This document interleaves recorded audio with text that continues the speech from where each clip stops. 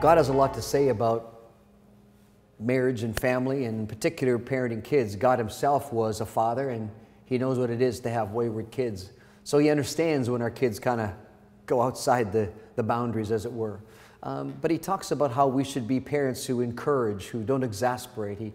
He talks about how we should build up our kids and affirm them, and over again to discipline in a way that it isn't harsh and unkind.